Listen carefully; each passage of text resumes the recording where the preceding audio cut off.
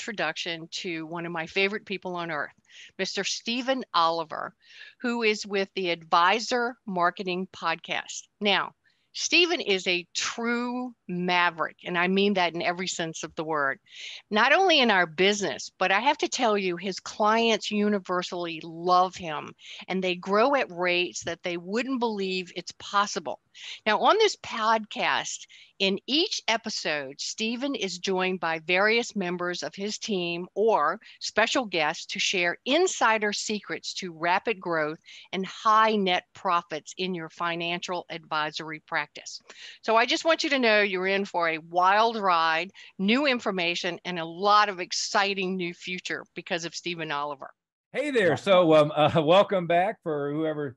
You can be I should not have me talking in delay on the behind here.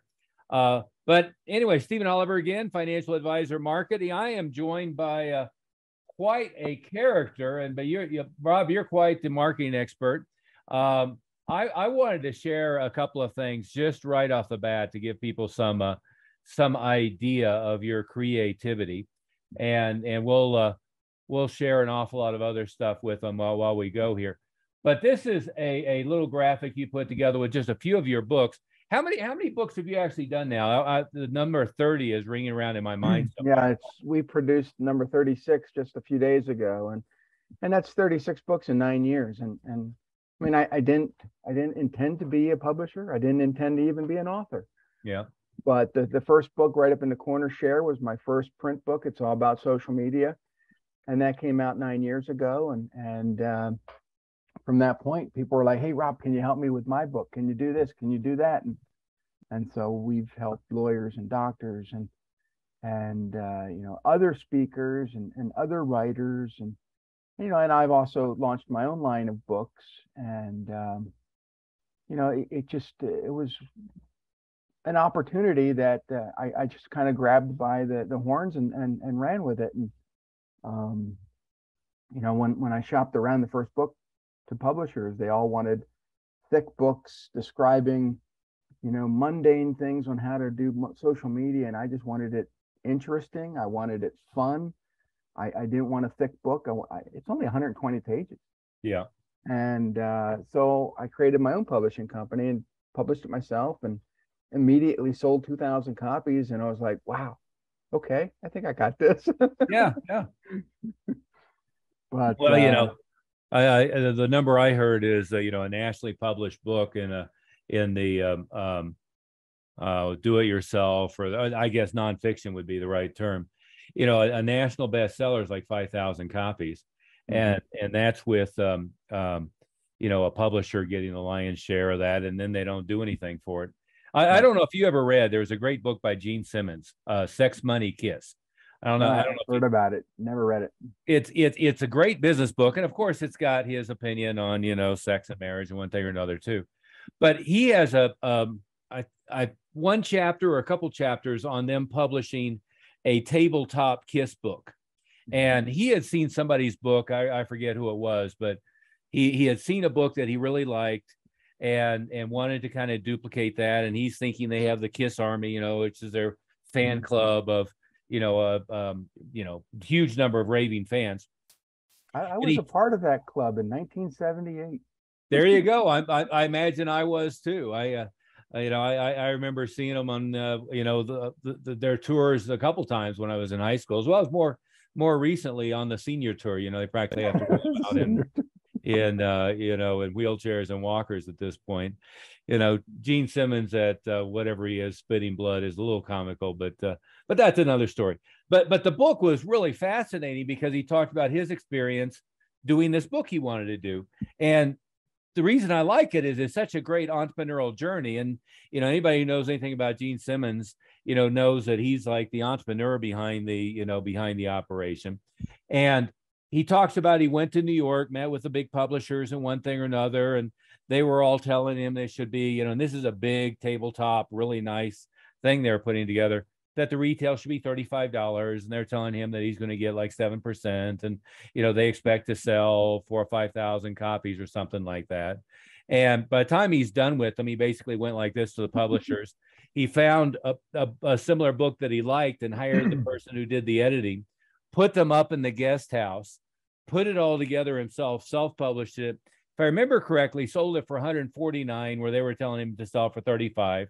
And they were telling him that maybe it'd sell 5,000. I think the numbers were north of 60,000 or something like that he sold. Some ridiculous number. He did well over $1 million net on the deal. But it's the interesting story of an entrepreneurial approach to something that he had never done it before. Right. But he just said, the way that they're talking about doing this is just crazy. And Rob, overall, I mean, you are, as I could best define it, a very eclectic marketing guru. Is that a fair description?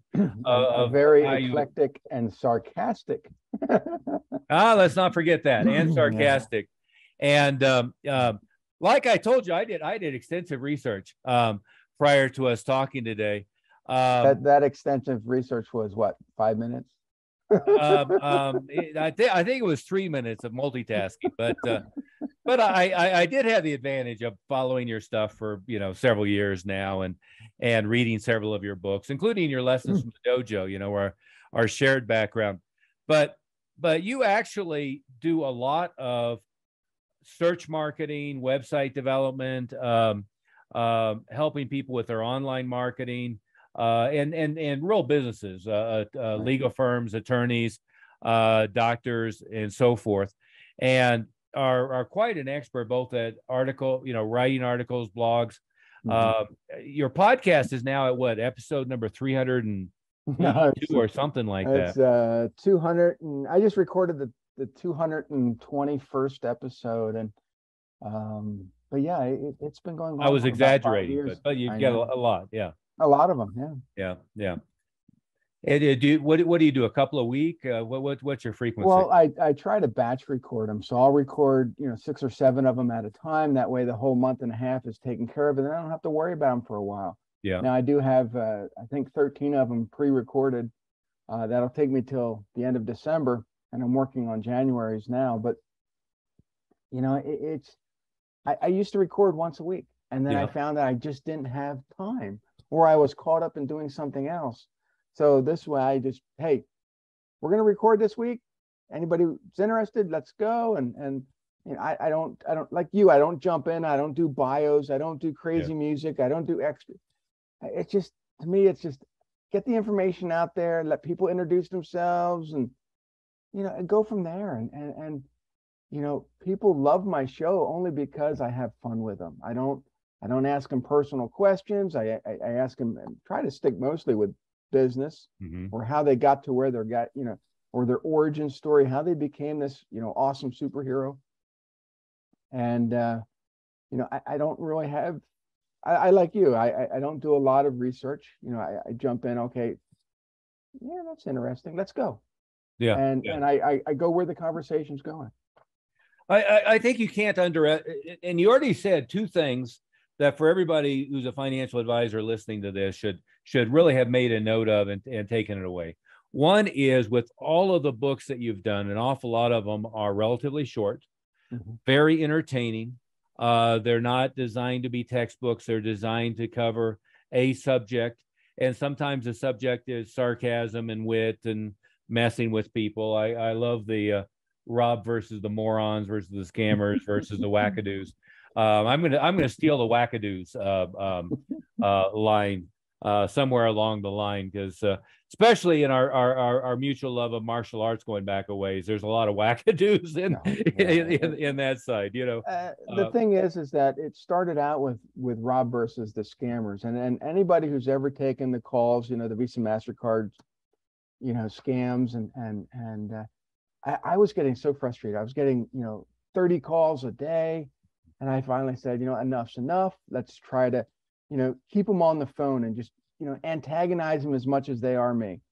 And I would share these conversations to Facebook, and people would laugh and it'd carry on. Rob, send me more. This is brighten my day. And so I assembled about 50 of these stories into a book. And after each story, I put a little life lesson or business lesson or some commentary that helps business owners overcome something. Yeah. And people just loved them. Yeah. Now, when I was putting it together, I put it out there. I said, hey, give me some feedback. And, one person says, Rob, it's just a collection of stories. Nobody's going to care. And I'm like, yeah, whatever. I'm going for it. Yeah. Yeah. I know I have something. And even if it helps, a few people, that's all I care about. But people really loved them. And so I pressed on and I had enough material for Rob versus the Morons. And it was the same thing. It was just customer service going through the pandemic was just going, it was horrible. Oh yeah. Oh yeah. And so there was, and then 6 months later, I followed up with Rob versus Humanity, because at that point, COVID was just full-fledged out there. And but now there's 6 of them. Yeah. And, I love it. I was approached to consider the books into a TV show. Okay. So we wrote the pilot episode. Mm-hmm. And the thing is about the pilot versus the books is that for TV, you have to have an ensemble cast. So Right. you have to bring in more characters than just me going against these scammers. So Sure. it was a little bit interesting to write this out, to bring character development to other things, but it's just like business. I mean, everybody that works for you has to have some type of character input into how you run. Yeah. And you can take it with a grain of salt and say, yeah, just like the person who didn't like the stories, or you can say, look, this is how we're going to go forward. And I have a good feeling about this. Let's continue. Exactly. But I think too many people get sucked into oh my God, that one person critiqued it and said it was bad, so I better not do it. Yeah, I got one comment on social media of somebody said that was stupid, and I got freaked out. Like, really? Somebody had an opinion. Imagine that. Somebody whose opinion doesn't count shared their opinion with you, and you're freaked out about it. I always find that dynamic to be funny, and in the various businesses that I've worked with, I find so many of them that made a process change because somebody complained about what they did, right? And all of a sudden it changed. They changed everything they were doing or some important criteria just because somebody had an opinion. And I'm happy that everybody has an opinion. They're welcome not to share it with me. That was one of the time management tricks I used to teach the martial arts school operators is, everybody in the middle of the day is, always coming up to them, do you have a minute? And the first thing was look at their watch and say, no, not really, but what did you need? Right. Because most of the time if somebody's trying to share their opinion about doing something, they have no idea what to do, mostly because they're on their off hours and they think their opinion is valuable. But the 2 points that came right out of your mouth that I wanted to make sure nobody missed was, one is I try to get advisors to do a book or series of books. A marvelous tool for marketing themselves is to have a new small book a quarter or a couple a year or something like that. But then they can, print them physically. They can do it digitally, but physical is much better on this stuff, where they can mail them to all of their clients. Their clients can use them as pass-alongs. But the other thing is, you mentioned batching, and like with my podcast, we kicked it off by just sequestering ourselves in the room with a video camera for 2 days, and knocked out what ended up being 15 episodes. And frankly, if I was more organized, it probably would have been 20. We did a lot of BSing around the edges and long breaks for lunch and so forth. But the batching is something that I've always done. We'll go, if we're doing a blog, we'll go create 6 months worth of the stuff, and then worry about it later. If we're doing podcasts, and I've been doing a couple of weeks recently, but usually it's going to be, I'm going to set aside a couple of days, get a quarter's worth done, and then be done with it and move on.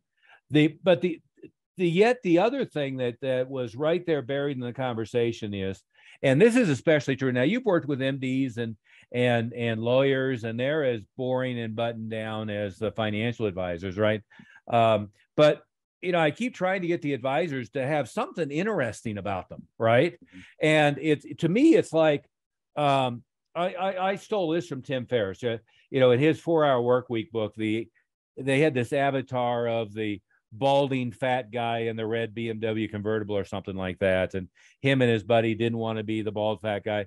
Well, to me, the financial advisors are all the guys in the J.C. Penney suit sitting behind an oak desk with, with 2 diplomas behind them. And that's about all that's interesting about them. And, in the legal field, I had hired Perkins Coie for a while when we were doing franchising. And well, one of them was billing me $1,100 an hour. One of them was billing me $580 an hour. And what I always remembered about them was, about half the times we met, they were in jeans and so forth. One of them was, it was a husband and wife team, and they were into mountain biking and hiking, and they had all kinds of interesting hobbies. Now, I hired them because I knew their credentials were better than anybody else I could find. And of course, when I was sitting around the conference room, looking at my clock, clicking off what I was charging for the hour, because sometimes we'd have meetings with 4 people in there. I was going, oh my God, I just paid $2,600 for this meeting. But what kept me engaged was they were humans, right? They were interesting. They had interesting hobbies. We could talk about other things other than just, they go get a law book out. And with the advisors I work with, I've got one of the guys who's he's German and he's into Porsches, and he's trying to collect one of every generation of the Porsche 911 Turbo.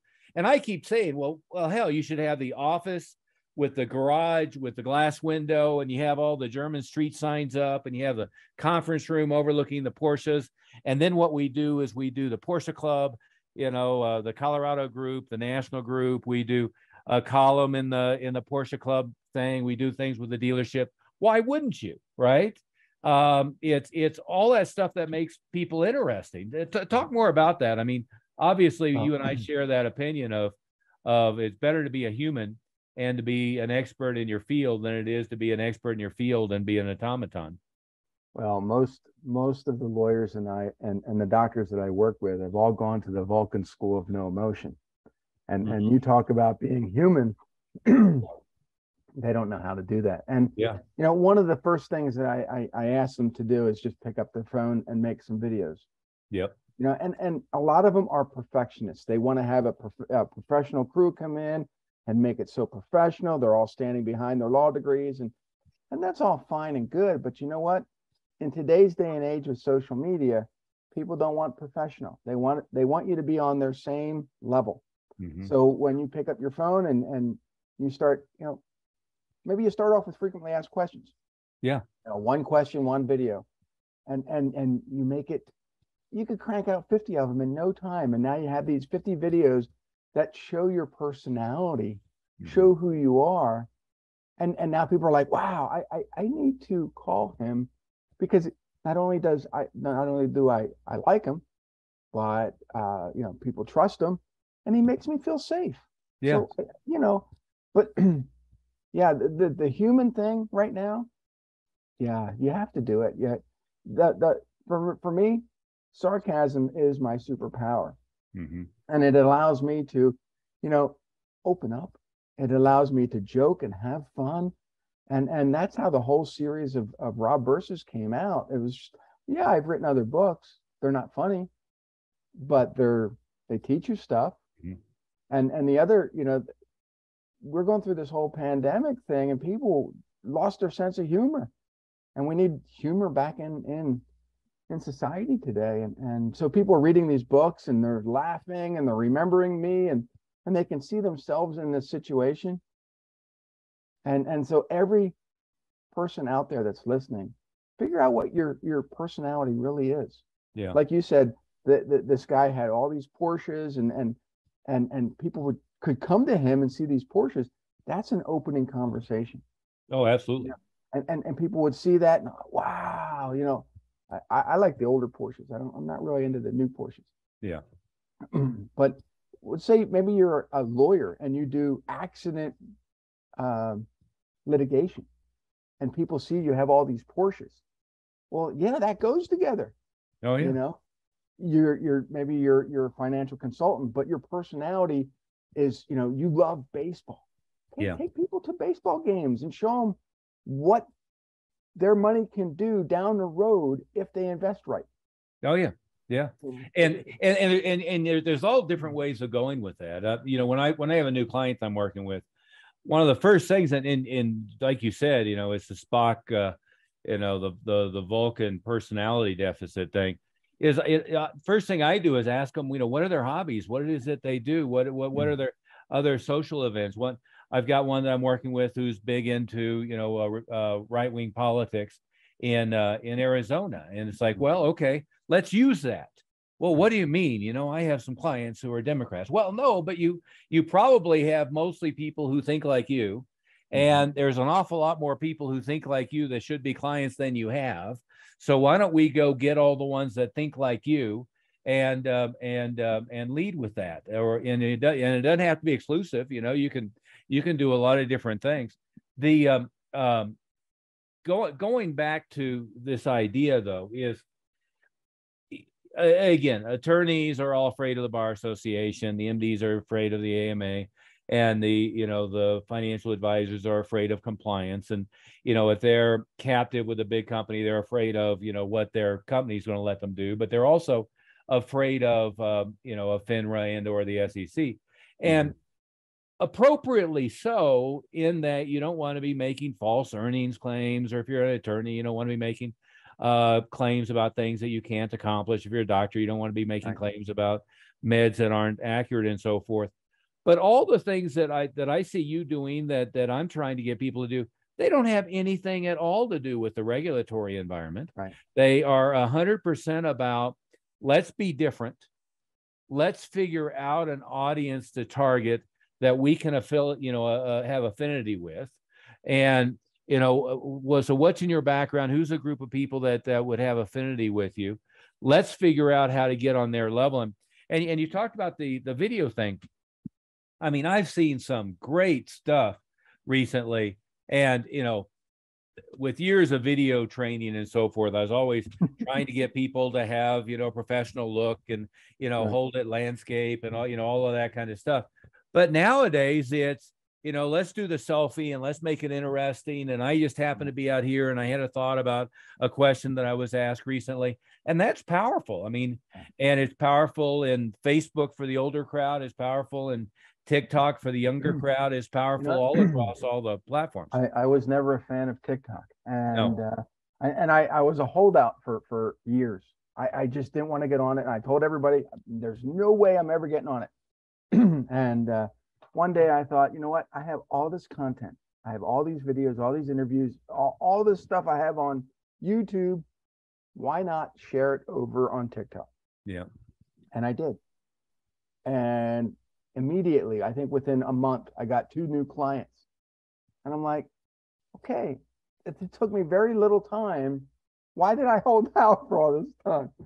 But we have these impressions of certain things, and I get it. Maybe it's not our demographic, because most of the people on TikTok are pointing or dancing. That's not for me. Yeah. But when you can recycle some of your old stuff and put it on a new network, whether you're there all the time or not, it's going to help. Oh yeah. Yeah. Well, and nowadays you can have stuff out everywhere, right? And the more places people find you, the more places they stumble across you, the better off you are. And again, it like you did a wonderful. In fact, I pulled it up too in my extensive preparation prior to our meeting here. But you did a review of my new book, which I really appreciated that as well. And it frankly is a little different than what we're talking about for that you're usually getting your clients to do, that I'm getting my clients to do, because it comes out at about 350 pages. And I believe at least it's pretty in depth on everything from LinkedIn marketing to YouTube to podcasting to SEO and all of that. And it was done intentionally for that. I wanted it to be a little bit more like a textbook and something that could go to this, the marketing director at LPL or one thing or another, and be at that corporate level. But most of what, in fact, I learned this lesson. This is how far back it goes. In 1999, I had a friend who was doing nutritional stuff, and they were trying to really maximize their marketing online. And of course, back then it was, Google didn't really exist yet. Right. It was, GoTo, which became Overture, which is where Google got the idea, was the only pay-per-click source. And then you had Alta Vista was the #1 search engine. So we were trying to get in Alta Vista, and we were trying to do Yahoo, and we were, experimenting with GoTo and so forth. But I did a book on internet marketing in 1999. And it was originally for martial arts schools, and it kind of broadened itself out. And then I did another book on direct response marketing, and both of them were very technical and detailed. They weren't very big, but they were, how to do search placement and all the software and everything. And then I ended up packaging in this program called Extraordinary Marketing. And I thought, well, it really needs something else. So I got on my Harley, went up to Aspen. I'm in Evergreen, so I'm only 2.5, 3 hours away. Sat in this little restaurant bar with my laptop, such as it was, in 1999, and wrote this other book. And I sat next to next to Kurt Russell. And I don't know Kurt Russell. He just happened to be there. He and Goldie Hawn had a big ranch in Aspen, I guess. But I knocked out this book in I don't know, probably 8 hours total, and called it Everything I Wish I Knew When I Was 22.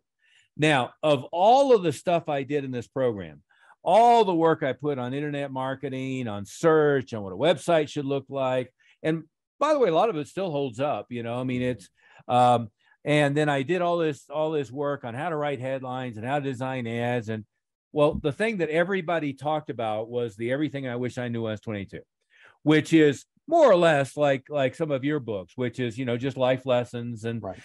This happened and I laughed at this, and this guy, in fact, it's in that box you held up. It's been rewritten 4 or 5 times since then. There you go. It's been rewritten 4 or 5 times, but, when the first iteration came out, and again, it was just sitting in a little bar next to Kurt Russell writing this thing, almost all the feedback we got was on that book. It just shocked me. It was, yeah, there you go. It was the one that was personality laden. And then the other book in that box, by the way, was just a compilation of client newsletters. All of them are pretty snarky and sarcastic, not at your level. I mean, that I will not try to take away your superpower. That's it. But they all start with, I was on my motorcycle and I'm following a car, and they had a bumper sticker that says I'm the 99%, and I had to laugh at that. And don't get me wrong, there's firefighters and teachers who know they're never going to make any money, but if for anybody to proudly proclaim that they're going to be in the broke group instead of the rich group is a pretty ballsy sad state of affairs. And it would just evolve from there. So, but you and I both took our common experiences, shared them in a book, and there is nothing that prevents anybody else from doing the same. No. And one of the things that I always encourage people, if you have a podcast, you're sharing that information out everywhere. Take all those episodes and put them into a book. Mm-hmm. I mean, we have one client that every 50 episodes or every 52 episodes, a whole year's worth, goes into another volume of a book. Sure. He hands those books out. And regardless of people listen to his podcast, every time they contact him, he puts a box like this with his books, sends them out.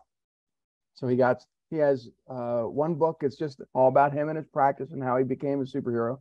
Yeah. And then the next 3 or 4 volumes of his podcast, and people read those and they're like, wow, this is like a super lawyer. That's the only person I want to talk to. Oh yeah. And so,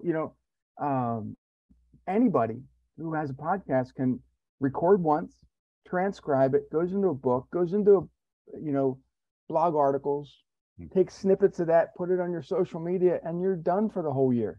Oh, absolutely. Absolutely. Yeah. And the podcast, you do video and then you have the audio track. As you said, but you have the transcript, and then if you want, you can have it human transcribed, but then you can give it to a real writer.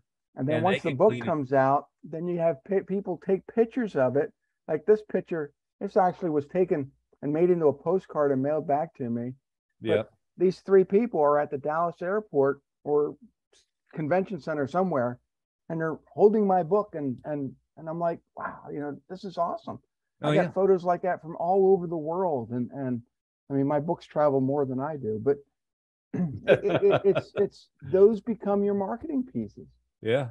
But one of the things that really irks me right now is I go into these offices, I go into these, and I see their brochures, I see their websites, and they'll have a testimonial, and then it'll just say, Mark H. Who the hell is Mark H? Yeah, you always assume it's made up. It's made up. Yeah. Yeah. And I was at an office the other day. I said to my wife, see, it's made up. She says, how do you know? And then she's always my devil's advocate. She goes, it could be for privacy reasons. I'm like, if the person gave a testimonial, you use the first and last name. Yeah. Yeah. No, I always, and first off, I'd rather have a testimonial on video than anything else, right? But if it's written testimonial, every time I get a chance, there's a picture of them, there's where they live, there's what they do, there's their career, there's their full name, there's everything in the world that you can do there.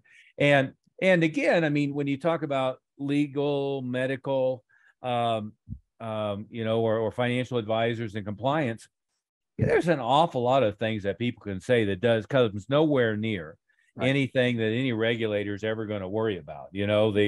I've worked with this guy for 32 years. I trust him. And by the way, they're a lot of fun to be around. Well, I mean, great. It's a character reference. It doesn't say this person consistently got me 28.2% return year after year in up markets and down markets, and whatever he does is magical. Well, that you're not going to get away with, right?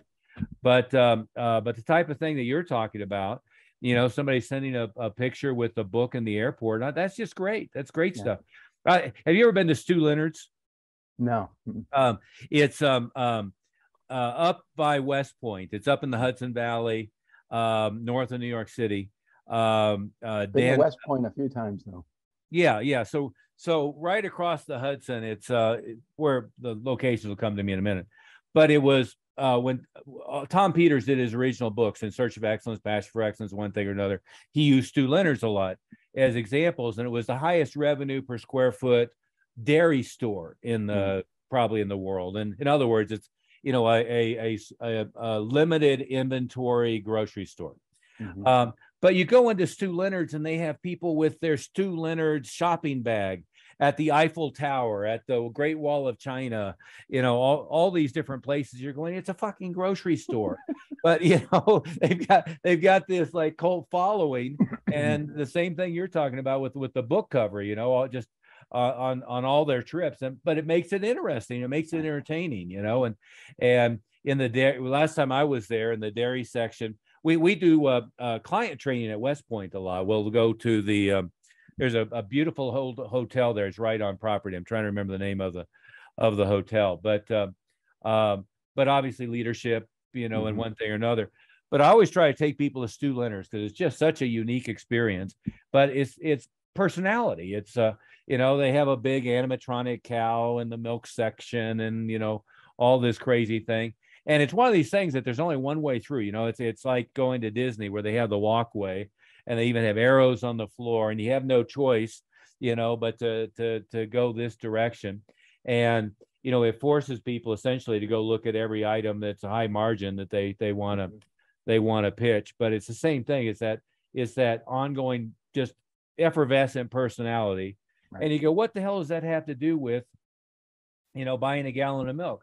Well, it doesn't have anything to do with a gallon of milk other than they're charging an extra 10 or 15% for that gallon of milk because they make it an experience rather than it's just I go to 7-Eleven or I go to Costco, heaven forbid, or whatever, right?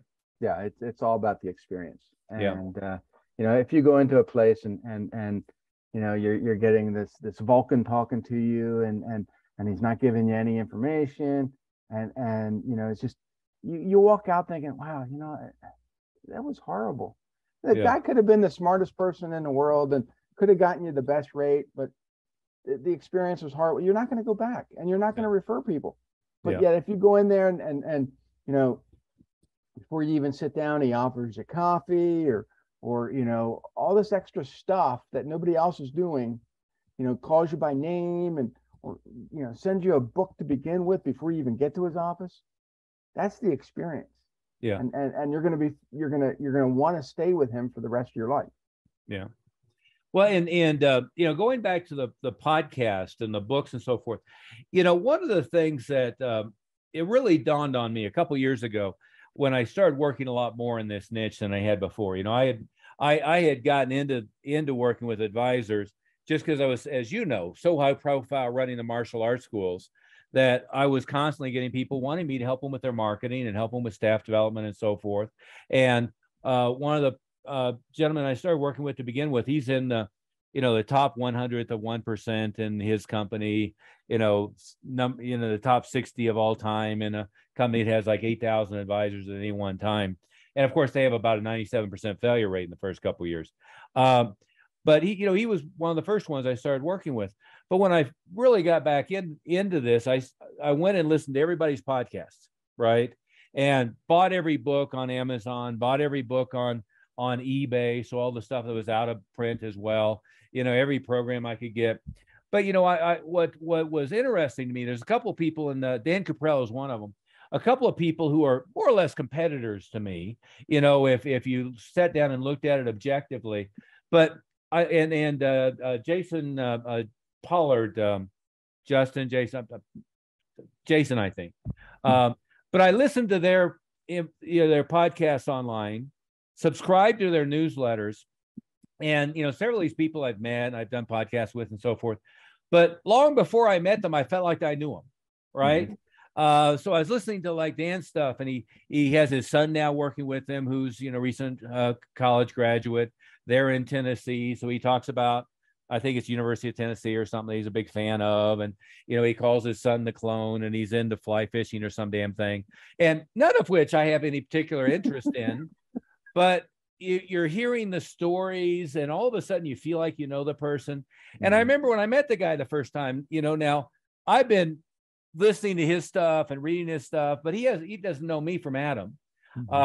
I know several friends who are pretty high profile celebrities, and they talk about that same dynamic. Is people will come up to meet them and they already know who they are, they know a bunch about them, but they don't know them. Well, one of my friends was former New York City police commissioner. He talked about he and James Woods met each other, and he was a big fan of James Woods. James was a big fan of his. Neither one of it had ever met, and Woods was afraid to approach him. It's like, these guys, I felt like I knew them, and I liked them, and I enjoyed their stories, and I wanted to figure out how can we work together? How can I help you? What can we do together? Just because all of a sudden it's like having an old friend, because you're hearing this stuff. Now, if they had been, everything they did was dry, and here's how the market works, and here's what this works. I've read a lot of textbooks in my day. I don't remember the authors of any of them, and I don't have any interest in meeting them, and I don't have any desire.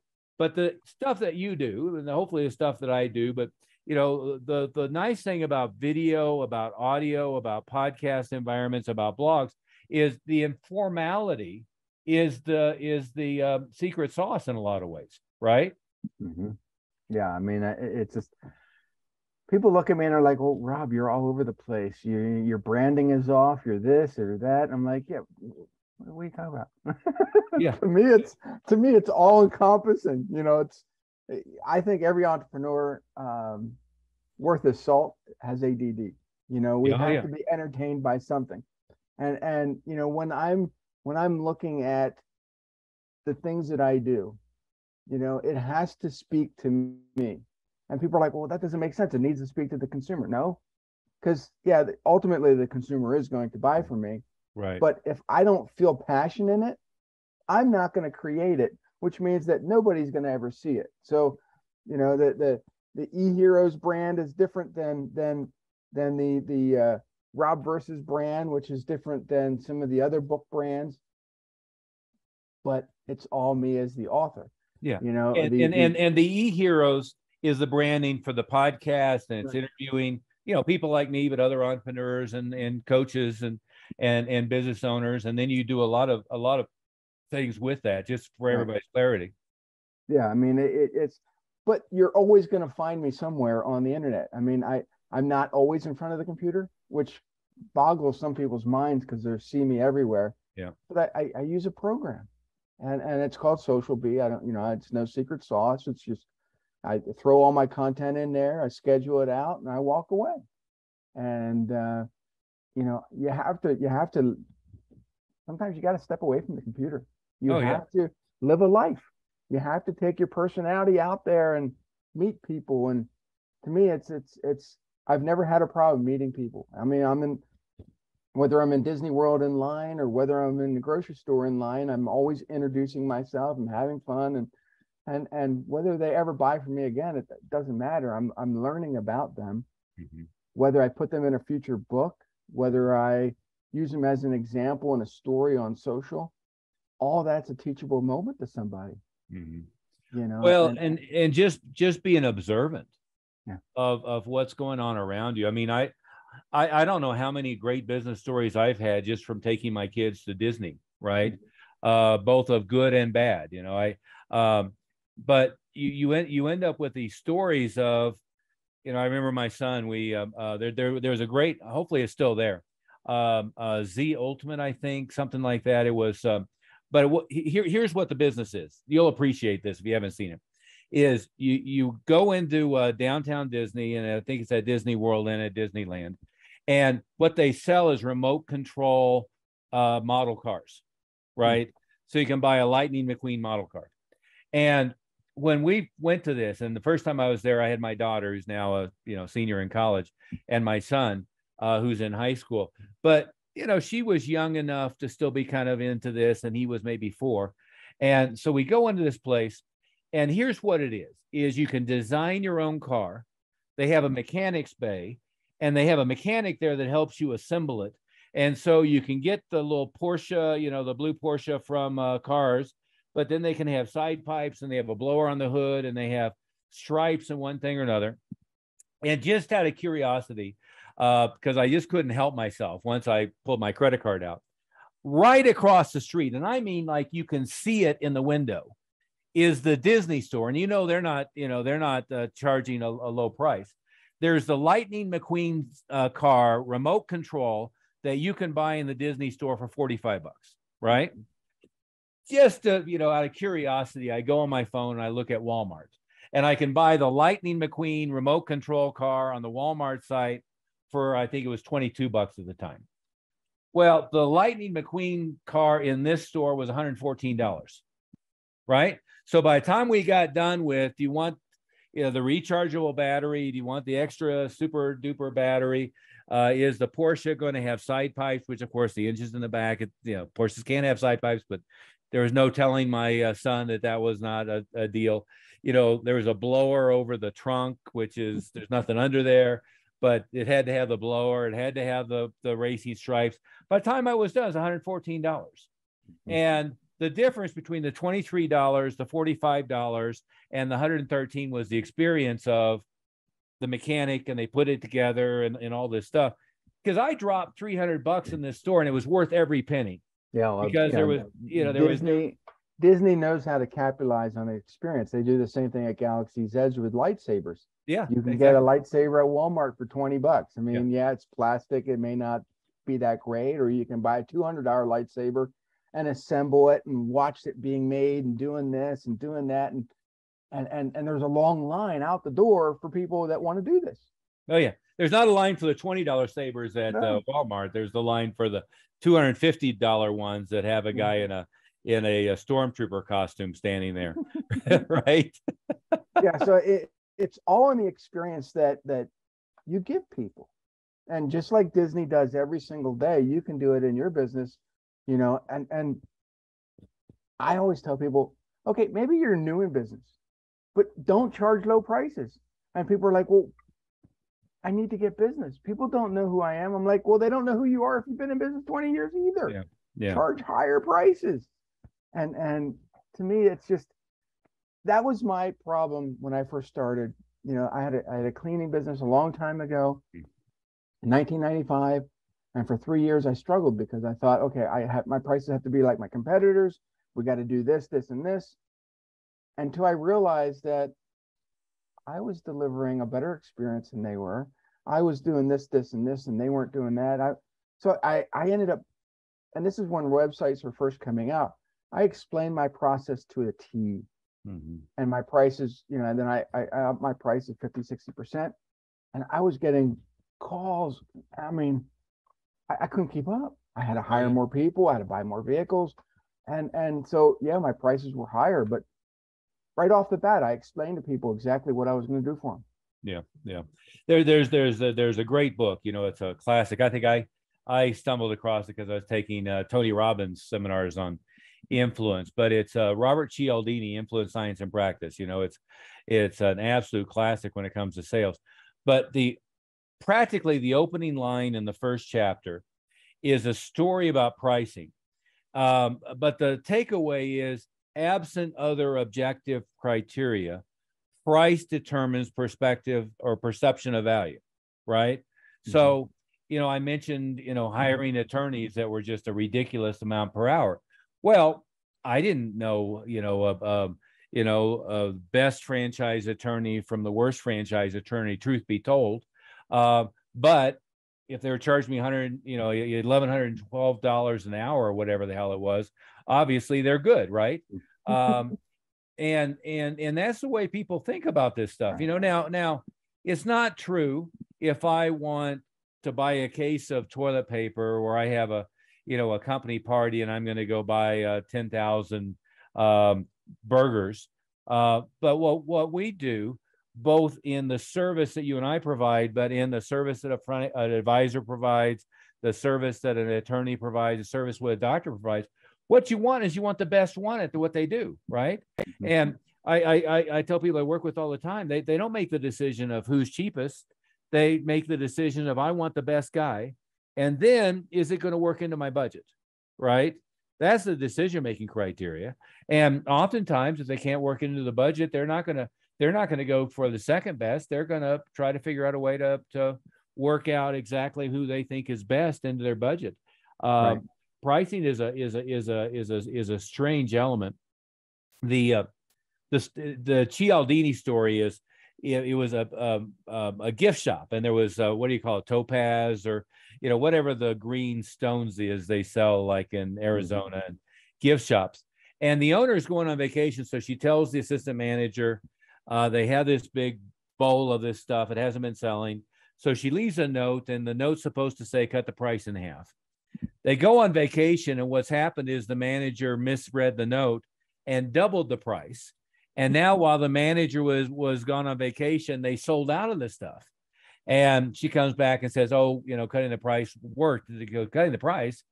I thought you're crazy. I doubled the price. And all of a sudden, people couldn't get enough of it. Well, they all thought it was something precious, suddenly. And they were buying based on that. But that's the way what you do works. It's the way what I do works. It's the way that any advisor. Now, advisors sometimes don't have much control over what their pricing is, but still they can charge a planning fee.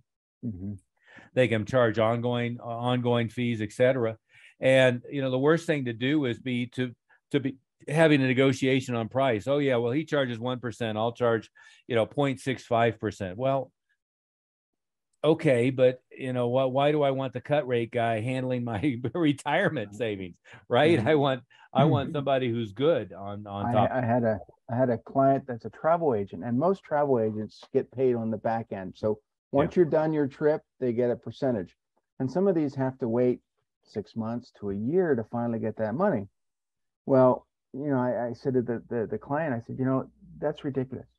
I said, you're doing all this stuff that's way more than most travel agents do. You're providing concierge calls, you're doing this, and this. I said, why don't you charge a fee for that? Well, we're not supposed to in this industry. So I said, says who? I said, you can have a tier where they're paying for concierge service above and beyond what you're doing for the travel. And I said, price it starting at like $4.99 or $8.99 or whatever. She says, I don't know about that. I said, try it. Yeah. So she did. And she said every single person she told about all signed up. Yeah. Within, the first couple months. And she's like, wow. And then she upped her price a little bit more because she knew she could get it at that point. Yeah. And I think we all just need that confidence boost.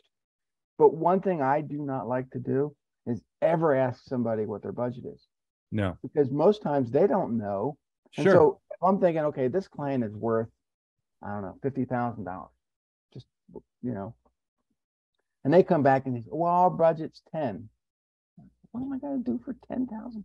So then I cut all these services out. I'm like, yeah, okay, now I can help you. Now they're not going to be happy. Not only are they're going to be the biggest pain in the asses ever. They're going to expect you to do that $50,000 worth of work for 10. No. Get rid of them.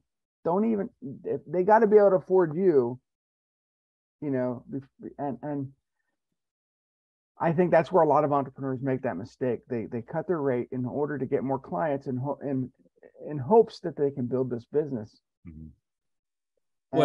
And they're fighting a never-ending battle. Yeah, and they not to put too fine a line to it, but they take anybody who can fog a mirror, right? Mm-hmm. And then the other thing I see is they're afraid to fire clients, and right. You can fire people nicely. It doesn't have to be you take them to a public square and execute them. But that'd be nice. That would be nice. Well, with some of them it would be. I think there are legal consequences to that. Yeah, I mean it's.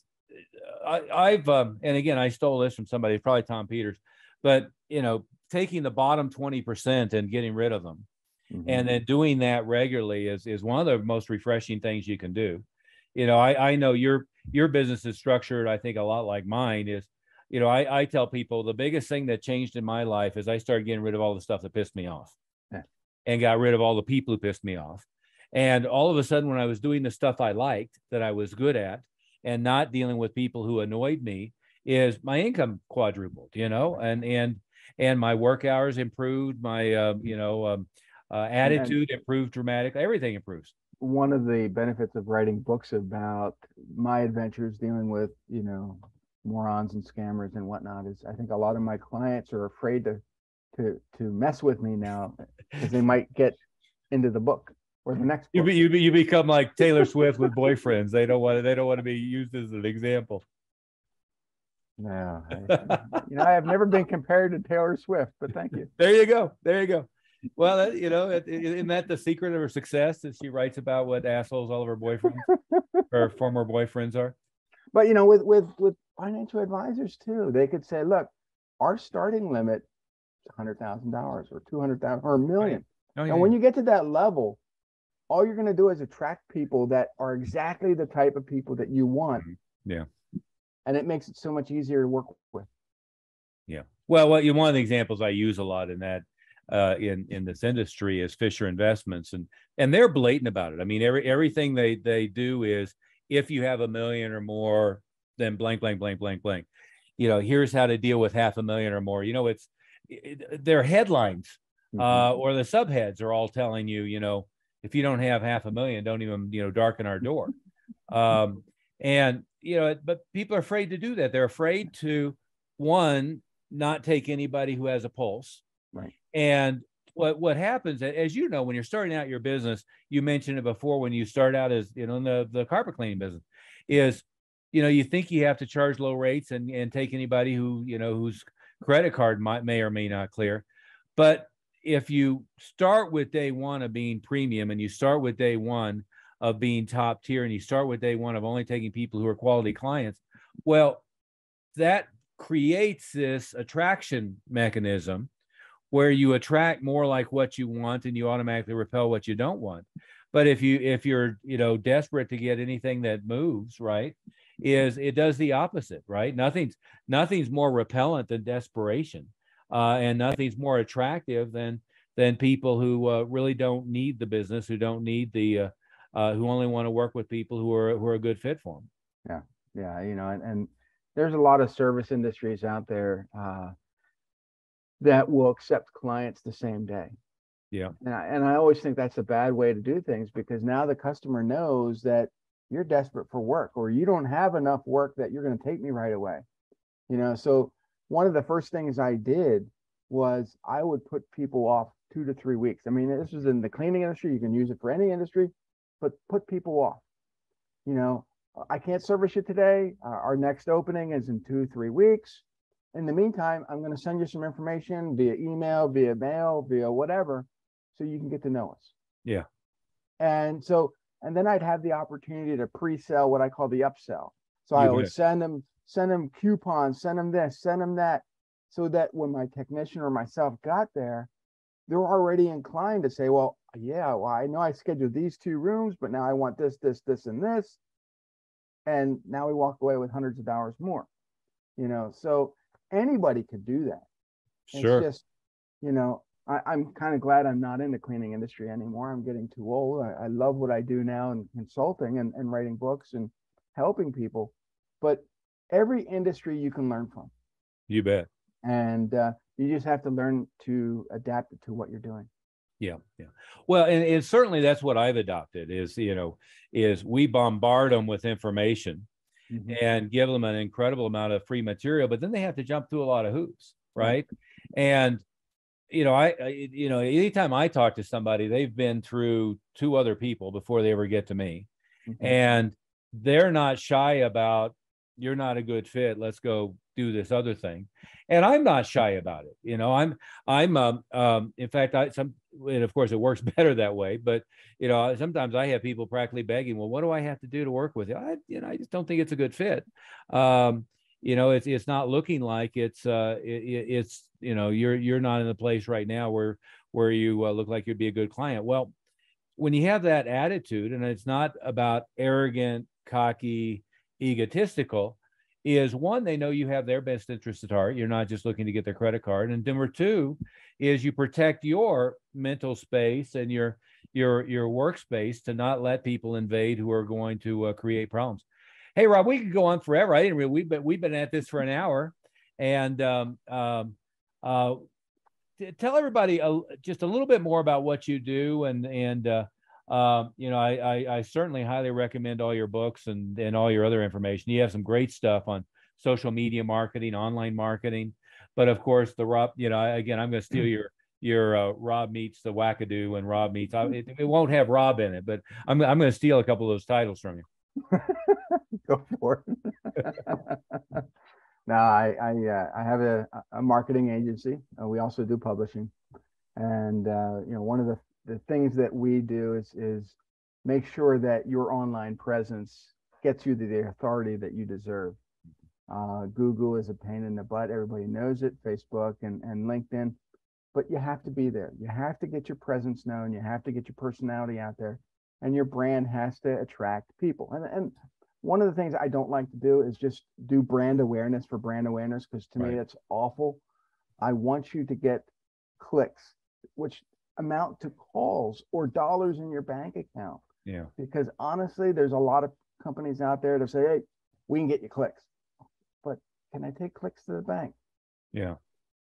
So, you can go to my website, anspachmedia.com. You can find me on Facebook. You can pretty much find me everywhere. Everywhere, yeah. I like to channel people over to LinkedIn because it gives people more of an idea of who I am, what I do. Or you could go to the very beginning of this video and scan that code that was on that picture. Oh, I can actually bring that back up here, I think. Let's see if I can find it again in my and that code will tell you more about me. It'll give you all the social channels that I'm on. It'll give you some video testimonials of great people telling you all kinds of great stuff about me, which we all like to do. Oh, absolutely. Yeah. Absolutely. The it's not hard to find you. No, and sometimes I'll scurry you away because you're not sarcastic enough for me. You said something there that I want to among other things emphasize is you're building authority through one presence everywhere. There we go again. Hopefully I showed the right thing there. But I've been known to choose the wrong screen. I think one time I had a wallpaper of a number of nude supermodels that ended up showing when I shared screen. So that was not an ideal approach. But if you find me there, then there you go. But the building authority, there's several elements to that, right? Is, the search engines and so forth in part rate authority based upon links and based upon how many places you're found out online and how many people are interacting with you online. But the general person who's going to look to work with you as a client, they base your authority to a great extent by, I think the number's now 85%, especially 85% of women are going to go Google you before they ever interact with you in your business, right? Yeah. Now, and I may not go Google the Dairy Queen before I pop in and get an ice cream cone, but if I'm going to drop 50 grand, 100 grand, if I'm going to let you manage $1 million of my money, I'm going to go do some research on you, right? And what I want to do is I want to be found everywhere, right? I want them to find YouTube channels, podcasts, books. I'm showing up on Amazon. They're finding several websites. They're finding personal stuff. They're finding business stuff. They're finding LinkedIn profiles, all that stuff. And you do that brilliantly. And part of it is in creating content that you can then utilize and syndicate everywhere. And part of it is just being aware of all the different places that you should be and how you should be seen out there. Well, and also not saying no to these types of interviews or podcasts and that's one of the greatest exposures you're going to get is getting on someone's podcast. Yeah. They're going to share you to their network, their audience, and so you can't be shy. Yeah. Just be out there. Yeah. Well, Rob, hey, this has been wonderful. I know there's about 20 takeaways in there if somebody will sit and watch this with a pen and piece of paper. But certainly one takeaway is don't be boring. Another takeaway is be found everywhere. Another takeaway is that publishing, and especially with a company, an individual who's got great experience with this, is a relatively easy thing to do, or at least it's simple on the author's part of creating content and getting it out there. And then it can get, it can get out there in Amazon and Barnes and Noble and online everywhere in the world. Certainly another takeaway is, don't be like everybody else. Be different. Figure out what your hobbies are. Figure out what your personality is. Figure out, people that you like associating with, people you don't like association with, and wear it on your sleeve. And so there's an awful lot of takeaways buried in there, and I've only touched the surface on what people should have gotten out of this if they go through. And I know it's out of sync for a lot of attorneys that you work with. It's out of sync for MDs, and it's out of sync for financial advisors. But the ones that stand out, an example I used in my book, by the way, was what's his name? The famous attorney that was always in the suede jacket with the tassels, with the long silver hair. I can't think of his name. Yeah, it'll probably come to me as soon as we stop recording. But it's again, you don't have to be boring, and you don't have to be wearing a Brooks Brothers suit to be taken seriously and to have a high level of credibility. But yeah, you do have to be human. Yeah, and you have to let that humanity out. And even though my one book was called Rob versus Humanity, it was not about me versus humanity. Technically, it was about me trying to save humanity from themselves, because honestly, we need to get out there and be our own personal brand. That's how we're going to grow. Everyone's going to grow their business that way. Yep. We don't always have the money to create an empire like Disney or Coca-Cola, but we do have enough personality out there that we can grow our business one person at a time. And in the next few years, you got thousands of customers that, have accumulated that are going to start making you money. Right. Well, and just, I guess, to wrap up, that, the advisors are all fixated on one at a time referrals. Right. But, if you're not interesting, it's kind of hard for your clients to have a conversation over lunch about you. Right. Mm-hmm. I'm not sitting down talking about this guy has a great life policy that it does this and they're not having a conversation about that. But hey, I've got this guy I've been working with. He's so fantastic to work with. He's been doing a great thing with my retirement portfolio, but he's really into fly fishing. And did you know, whatever it is, if you don't have hobbies and interests and something unique about you, what are they going to talk about? Right. You know, they're not going to talk about, oh, this guy, you know, sold me this policy from Northwestern Mutual. Well, BFD, right? I mean, it's just not that interesting. Hey, on that note, we better wrap it up. But thank you so much, sir. It's been fascinating. And again, we could have done this 8 hours. Maybe we'll do it sometime so we can create content. Yeah. We should do 8 hours and people can watch, and yeah, it'd be fun. Absolutely. Absolutely. What was there? One of the Shakespeare's movies, they did that. They did the whole thing in a movie for 6 hours. I don't think I want to, before we end, yeah. you know, imagine you had 8 hours to develop content. What would you do? What would you talk about? I want you to think about that, because honestly, if you spent 8 solid hours creating content, you'd have enough content to last you all year. Oh yeah. Yeah. Just set aside one day. One day. Yeah. With the phone turned off, with the office door locked, and just plow it out. And then you can create an enormous amount of content. I mean, 8 hours, you could do 16 30-minute blocks. Yeah. And then that becomes a couple of books. It becomes a ton of blog posts. It becomes all kinds of material. But that's exactly right. Okay, I'm going to turn this off now. And adios, everyone. Call it a day.